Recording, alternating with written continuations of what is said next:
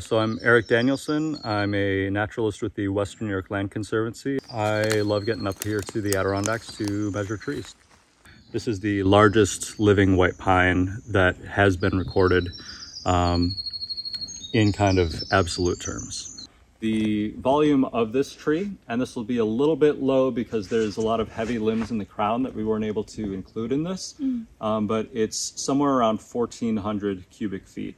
The first part that we measure usually is the girth, and you do that by taking a tape measure. It's got a little hook on the end, and you determine the correct diameter at breast height point.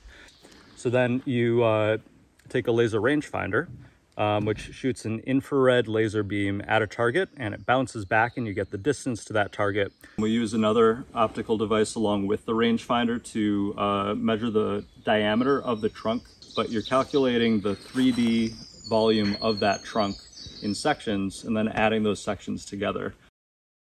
So I found this tree based on some tips I got from an outdoorsman and a person who's really interested in the regional history, Matt Kane.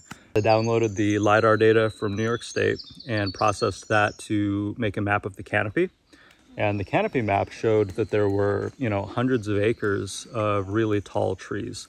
Looks like our round trip walk to get to the big tree was about 3.8 miles, and walked through the old forest as well as the young forest that had blown down next to it because it was a little easier walking until we got to the big tree. So at 1,400 cubic feet or more, this is by a good margin the largest living white pine we know of.